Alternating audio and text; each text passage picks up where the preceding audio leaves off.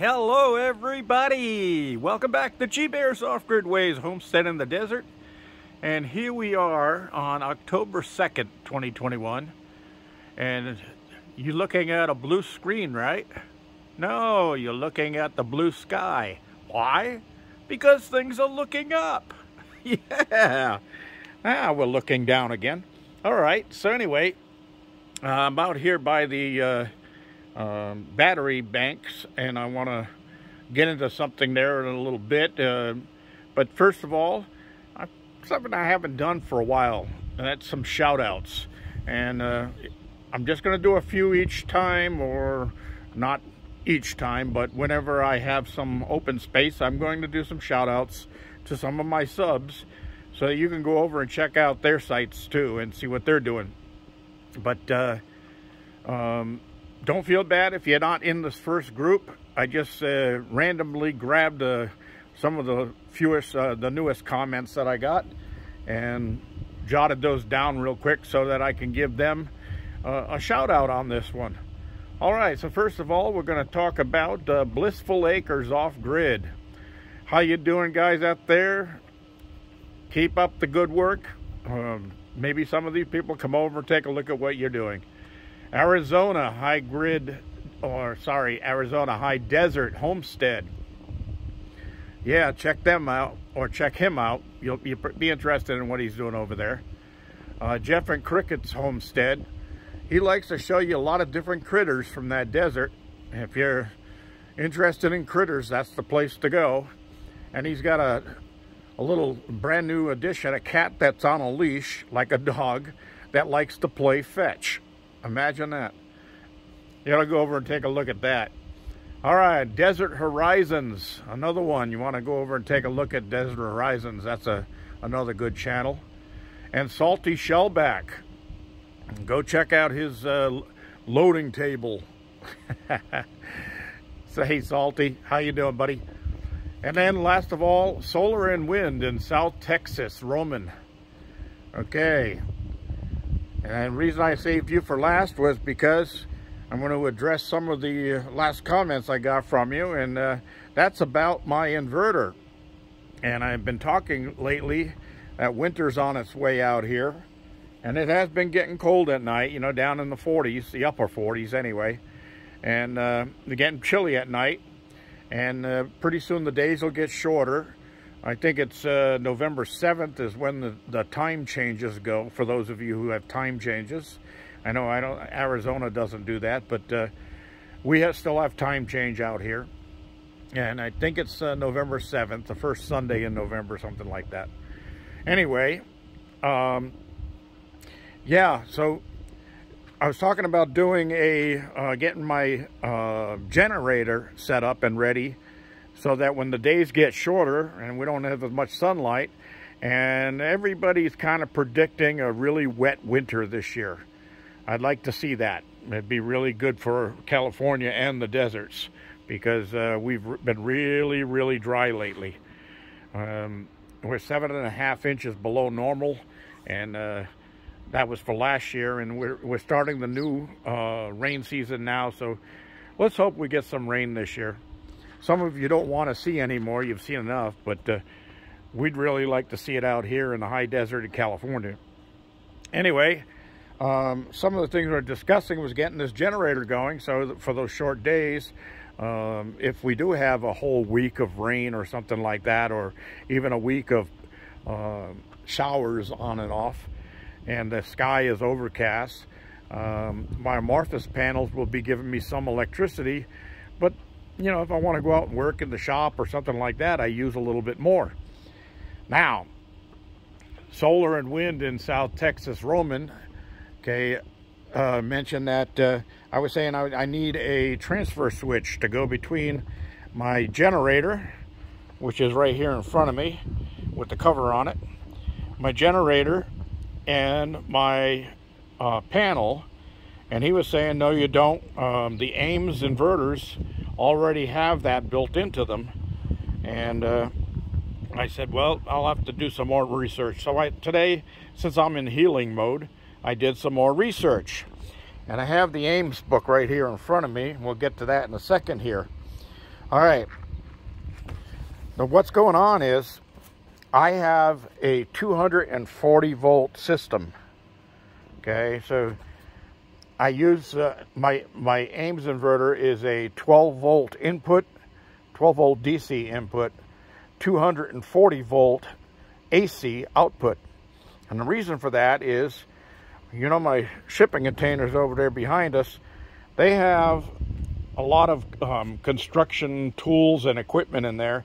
I've got a milling machine and things like that that, you know, 240 volts is more efficient than 120.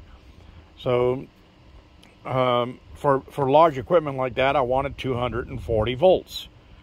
So I have it out there. I have it in my panel, and coming off of my inverter inside of here, my Ames inverter, which is a 4,000 watt inverter, I'm inputting in directly into my breaker panel 240 volts AC. So when I do my generator, you see this big heavy cord laying down here. Okay, so this is a 240 volt, let's see, 240 volt 30 amp connection, and it's twist locked. So I can put it in and lock it in so the vibration of the generator won't vibrate it out and it'll drop out like a regular 120 plug would.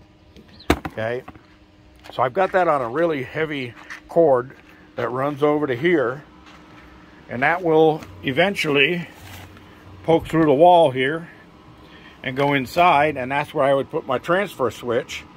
And then I would tie the inverter on one side of the transfer switch and the generator on the other side of the transfer switch, and then the wires that come from the inverter right now, which are those right there, those go into the panel. Those would go in the transfer switch to the panel. So either the inverter or the generator could put in 240 volts AC, and I would be able to power my panel at 240 volts. Now, yes, these 3 extra connections at the bottom here are for AC input. And the AC input is so that if you're on a grid and you have AC power, you can tie into that. And I'll show you a diagram that they actually give you in the book about that. All right. So, as I was researching this, and I remembered why I never connected my generator directly to the inverter yet, is, let's get around here. And they're talking about the AC wiring here, okay? So wiring option 1 is for 230 volt single phase, 120 volt single phase. So it's showing the AC input, which is line, neutral, and ground. Output, neutral, line, and ground. Okay? Well, that's not what I want. That's only going to give me 120 volts. So wiring option 2, 230 volt split phase. And that's why I bought a split phase inverter, is because I wanted to be able to have 230, 240 volt split phase. So the input is hot, hot, ground. Output would be hot, hot, neutral. Okay, so now this one is so you can have a 230 volt input, but you only have 120 volts output. Kind of a waste. Doesn't make sense to me. So this is the one I want. Okay, so I do have the connections for this on the inverter itself, but go to the next page at the top here. Caution, wire option 2 and wire option 3 are only allowed for the following models, and they give you these models: a 24 volt model, 48 volt model, 24 volt model, and a 48 volt model, the 60 watt and the 50 watt. Mine is the 40 watt. That's the number on mine. That's my model. So it says all others have to use wire option 1, which is this one. So now remember, wire option 1 shows ground, line, neutral. Neutral, line, ground. Okay? So that's showing a 120 in and 120 out.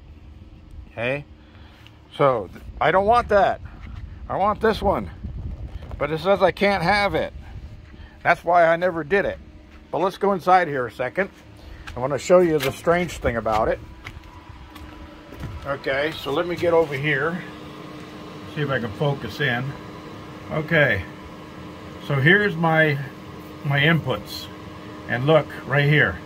Hot 1, hot 2, ground. Okay, so it has the setup for 240 volt input. Same as the output. Hot 1, hot 2 is the red, and neutral goes out to the panel. Okay, and this is a ground bypass. It tells you to, if you're doing right into the panel like I'm doing, to disconnect those two.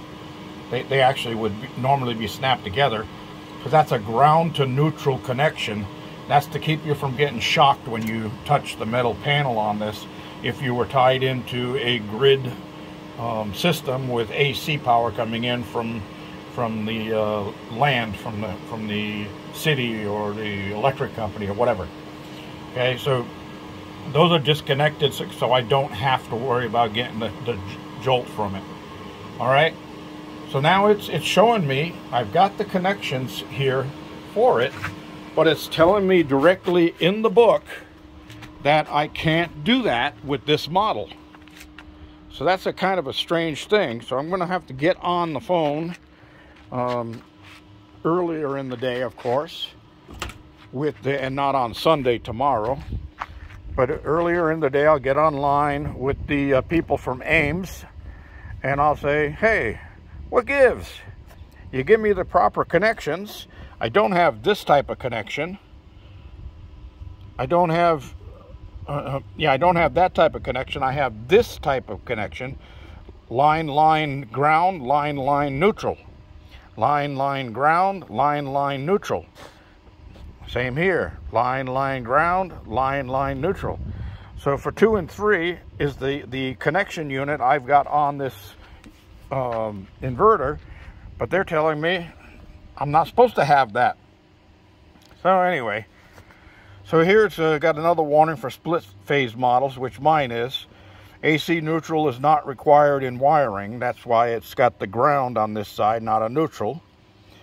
Never connect input neutral to output neutral, because of course you're going to damage the unit, and you're going to also cause an electrical shock hazard, and you don't want that. So anyway, that's what's going on here. Now, I told you one other thing I was going to get on here real quick before we get too late into this. Okay, here's an installation diagram. And look what they say. Okay, so you got grid power coming in, and you got a generator power coming in. So you want to put a transfer switch in, and that goes to your panel. Okay, so I don't have grid power coming in, so this would change a little bit.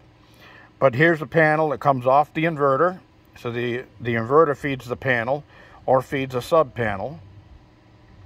And then here's the DC side of it. And I just ordered one of these remote switches that I could put inside the cabin. So if I have a problem and the system pops, I don't have to go out in the rain or the cold or the snow or whatever to recycle it and turn it back on. I can do it all from inside the cabin. This is a further advanced model. This one actually would have an LED display on it that would tell you what the system is set at, or what's going on with the system at that point. But I already have a gauge inside of there telling me that stuff, so all I need is a way to be able to turn it on, recycle it, turn it on or off, or put it on power save from inside the cabin without having to go outside. So anyway, that's what's going on, and I will keep you up to date on what happens with that. So this is the system I have, and I'm liking it. And like I said, I sure wish I'd have gone with the 6,000 instead of the 4,000 though. They didn't have it available at the time, and I was in a bind. I had to get an inverter, so I had to go with the 4,000. But for those of you thinking about buying one, getting ready to go off grid or going to be already off grid but want to buy an upgraded inverter, Ames is definitely the way to go. They are a good inverter, and mine is a pure sine wave, and it's a low frequency series, and it's split phase. And what split phase means is you have two single phase units inside at 120 volts, so you can power 240 volts if you want. So if I wanted to put a big 240 volt air conditioning unit on my cabin down the line, I have the ability to do that. I just have to upgrade my battery bank so that I have enough power to run it when there's not enough solar. But I love it. I really do love it. So I'll get with Ames and see what they say, and I'll let you know. And thanks for the information, Solar and Wind in South Texas, Roman. I will let you know what's going on with that. That's all there is for today, everybody. Thanks for joining me. Don't forget thumbs up down there. Don't forget to subscribe and share with friends. G-Bear signing off.